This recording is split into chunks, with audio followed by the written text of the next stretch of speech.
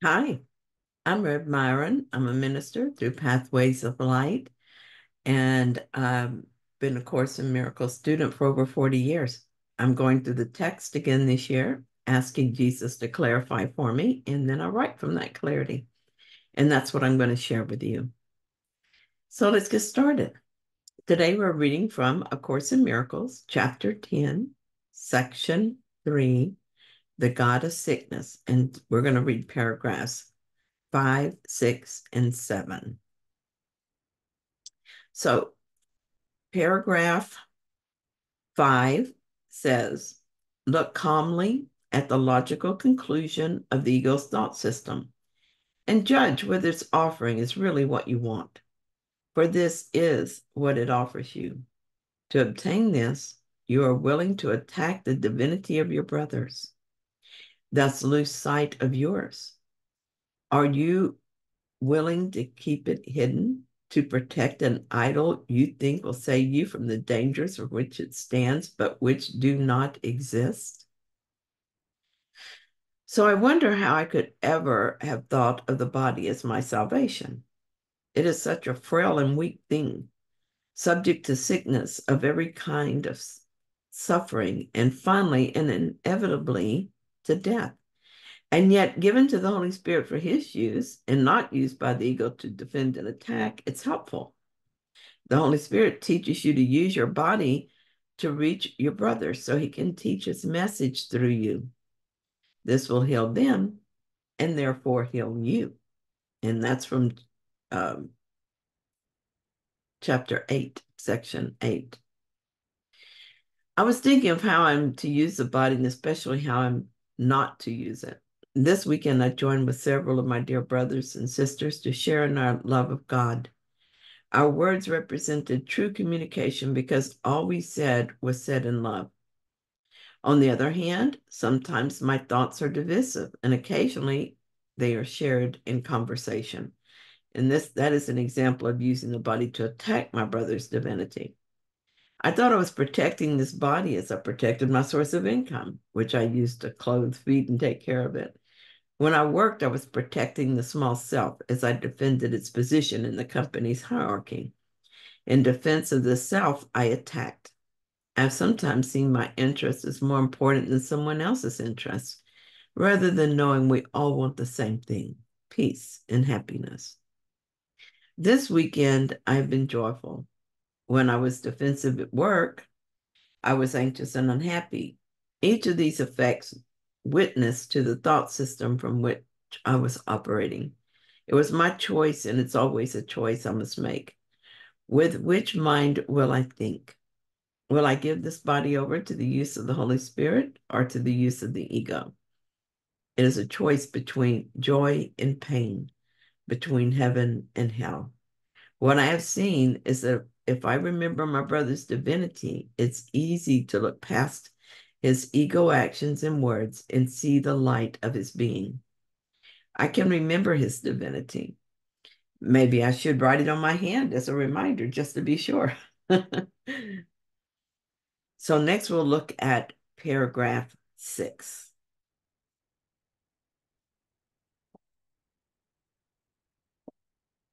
There are no idolaters in the kingdom, but there's great appreciation for everything God created because of the calm knowledge that each one is part of him. God's Son knows no idols, but he does know his Father. Health in this world is a counterpart of value in heaven. It is not my merit that I contribute to you, but my love, for you do not value yourself. When you do not value yourself, you become sick, but my value of you can heal you because the value of God's Son is one. When I said, my peace I give unto you, I meant it. Peace comes from God through me to you. It is for you, although you may not ask for it. In heaven, there's a great appreciation for everything God created, and this is because it is known that each one is part of him. I want to remember this even here, and I think I can. I think this must be what I'm to do here. Can I appreciate everyone I meet, not because of how they look or how they act, but because they're part of God? Can I have the calm knowledge that this is true? I do not value myself, so it's hard for me to value everyone else. I don't always accept that I'm part of He who created me, and so I don't always know my value. But Jesus does know this and knows it for me. He gives me His peace. I need only accept it. I'm amazed at myself sometimes that I seem so unwilling to accept this gift so freely given. The peace of God is all I want until I want something else. I was experiencing some physical challenges recently, and I got very caught up in body beliefs. Untangling completely from these beliefs took a couple of days. Each time I returned my mind to God, I could feel the ego mind calling me back, telling me that the body needed my attention and that this was real and serious, saying that I dared not turn away. But in turning away, I felt such relief, like a great weight had been lifted from my shoulders. This morning it happened again. I could feel the little tug of war returning to my mind as I looked first to the ego and then to God. This morning's lesson riveted my attention on God. It brought the truth fully to my mind, and I felt tears of relief slide down my face. Again, after a few minutes, I could feel my ego trying to call me back, planting little doubts and fears in my mind, but I'm not so interested now. But I do find it interesting to watch the ego at work. With some detachment now, I can see how sly the mind can be when it wants to plant an idea that would take root and yield a tangled garden of weeds to block my vision of the beauty that was there only a moment before. The more clearly I see the ego manipulations, the less I'm fooled by them. I want the peace of God, and the peace of God is all I want. I don't have to do anything for this because Jesus offers it to me. Peace comes from God through Jesus into me, and all I need to do is accept it. I open my heart and I receive. I give what I receive, and then I know it's mine. That's the way salvation works.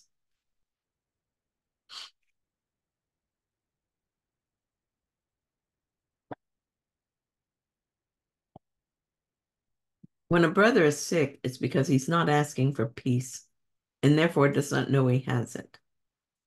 The acceptance of peace is a denial of illusion, and sickness is an illusion. Yet every son of God has a power to deny illusions anywhere in the kingdom, merely by denying them completely in himself. I can heal you because I know you. I know your value for you, and it's this value that makes you whole. A whole mind is not idolatrous and does not know of conflicting laws. I will heal you merely because I have only one message, and it is true. Your faith in it will make you whole when you have faith in me. I have been sick in body as well as spirit, which makes absolute sense. What I believe is projected outward, and outward includes the body I identify with. Jesus says elsewhere in the Course that if we use the body only for communication, communicating love, it will be perfectly healthy. There are times when I still choose fear or anger over peace, and it is this choice that comes from a sick mind, which is then projected onto the body, causing it to appear sick. While tests were being done, they threw in a thyroid test. It showed a bit high, and I thought, maybe that explains why I have trouble with my weight lately. I normally can lose weight as easily as I gain it, but that hasn't been true in the past few months. So I thought it'd be nice to get a pill and fix this problem. Then I laughed at myself.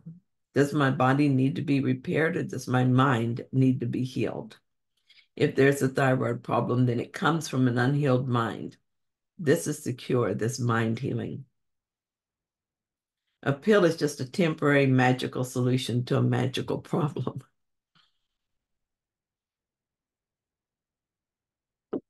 When I get too involved in the medical community, I can temporarily lose my perspective. I begin to think the body is what needs to be healed, when really it's a mind that needs healing. Magical solutions may be necessary at times, so my faith wavers and a solution must be employed. But even then, I recognize where the problem lies, and I ask that my mind be healed. I am asking my dear brother right now to heal me in all ways, my sick mind, which, when healed, will also reflect as a healed body. I ask that I be healed and that in my healing I can heal others with my renewed faith. The outward appearance of the sickness in the mind is simply reflective of our belief that we have somehow damaged ourselves and God in our decision to play around with separation, and we're guilty for it. It's not true, and it could never be true. This belief is ultimately what needs correction. Everything else will follow. Thank you so much for joining me in this reading. I hope that you found it helpful. If you did, then please like it. And if you haven't yet, please subscribe. And I'll be back soon with another reading. See you then.